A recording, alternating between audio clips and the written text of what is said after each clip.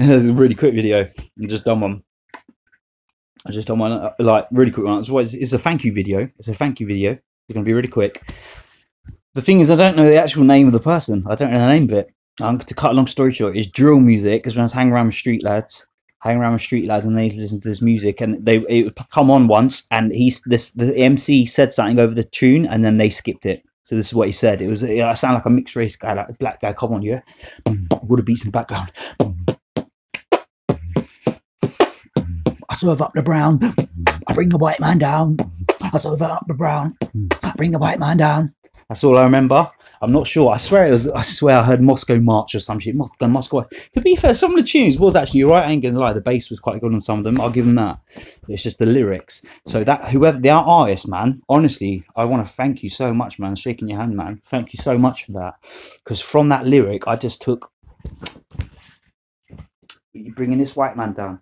Yeah, you're gonna bring this white man down. That's what I took from that. So. Thank you so much. Whoever that artist is, I'll try and find out in the future. I could Google it, I suppose, the lyric. It might come up a bit. I heard that and I just thought, oh, that is going on, is it? Oh, that is going on. Do you know what I mean? So thanks to that guy, you know, I'm coming up to 2 years off heroin and crack. Thanks to that guy. Do you know what I mean? Thanks to him, really.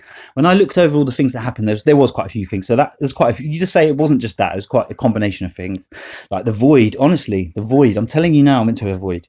I went to a fucking void. Yeah, I went to a void. It was horrible. There was no light at all. It was completely pitch black. There was voices there. It was like a hell. It was like fucking hell. And I heard a voice of someone that I used to know, a girl. I heard her voice and it was for a fucking split second. Honestly, but I didn't work this out for weeks. For weeks. I had the experience. Basically, cut a long story short, overdosed. Should have died. When I fucked my ear up and all that. I should have died. And I went to like a void thing. Honestly, but I was there. It felt like seconds, but it felt really long. Does that make sense? It's like a different time realm. Honestly, and so I was in this dark place, and all I was. This is the best way to describe it, and I've explained this before to someone. I was a fort. That's all I was. But a fort. And honestly, there's a Mark Twain thing I've seen, and he says about but a fort. I'm just but a fort. That's what he says in one of his books or whatever. Or there's some videos on here, cartoony things. And he says I'm just a fort, and that's what I don't know if I got that from him or if I come up with that, but that's what it felt like. I was just a fort. It scared the fucking shit out of me. It fucking scared the shit out of me. Honestly, it scared the shit out of me.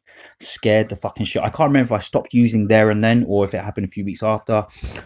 It scared the shit out of me. So cut a long story short, I was in the dark place, and I heard voices I didn't recognize, and then as I came out of it, I heard Lou, like that. Lou. Like really excited. It was really excited voice. Really excited to say my name, kind of thing. Like, oh, he's here. Do you know what I mean? It felt like I don't really want to say her name, but it felt like she'd been there for a long time. She'd been, you know, and I knew she had. She was somebody who died. So it took weeks to work it out, and then it came to me. I'm not going to say her full name, but I'll say her first name. I come to me, and I thought, fucking, that was Leanne. The girl I used to know. I'm not going to go into details, but she did die. She killed herself, and yeah, it was her. It was fucking her voice. Took me weeks, and when I worked it out, I was so fucking crying. I was in the right state, thinking about how shit it must have been for her just being there all alone. I couldn't do nothing for her. I was in and out. It was like I died for a second, and then I came back. That's what it felt like. Honestly, fuck it. I don't know. And this is what I do believe, because I do believe in guardians and all that. I thought, why didn't I see my guardian? Why didn't I see her? Right? Oh my! There's not just one. You do get a team. You do. People laugh at you. You get a team. Everyone does. Even bad people get them. You have a team of guardians looking out for you. And I thought, why didn't I see her? She should have been there. She was deliberately stepped out the picture to shit me up. I reckon, honestly, that's love.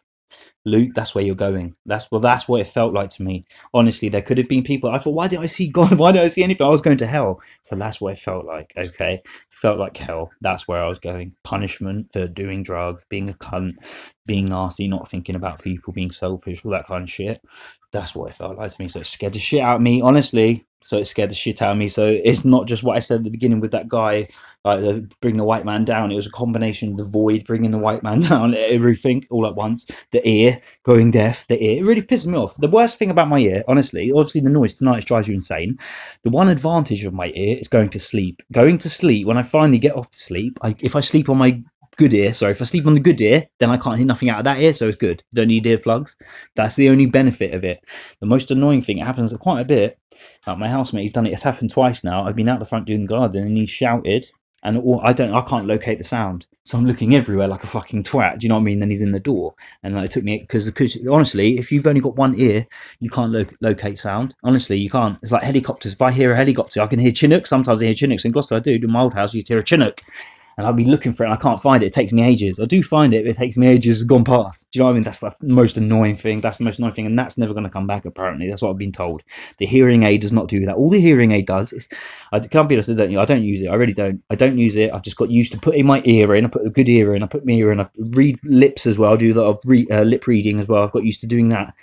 Everything happens for a reason. Honestly, it's kind of been a good thing. It's kind of, believe it or not, it's kind of been a good thing because then you have to engage with people more. Do you know what I mean? You really do. You have to really listen to people and engage. And yeah, so I'm going to shut up, man. I'm going to go and do some gym anyway. I've been fucking, it was a really shit day today. It's raining all day. I felt miserable all fucking day today. Really bad day. I wasn't going to do a video, but I just thought I'd do a quick one.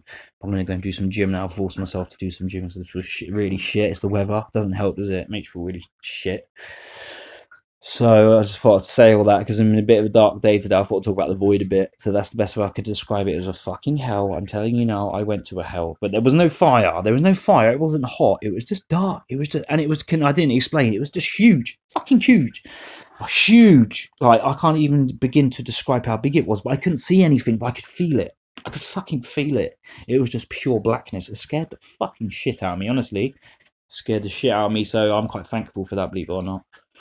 But I did feel really bad for Leanne, so cut a long story short, she kind of killed herself, man. It was awful.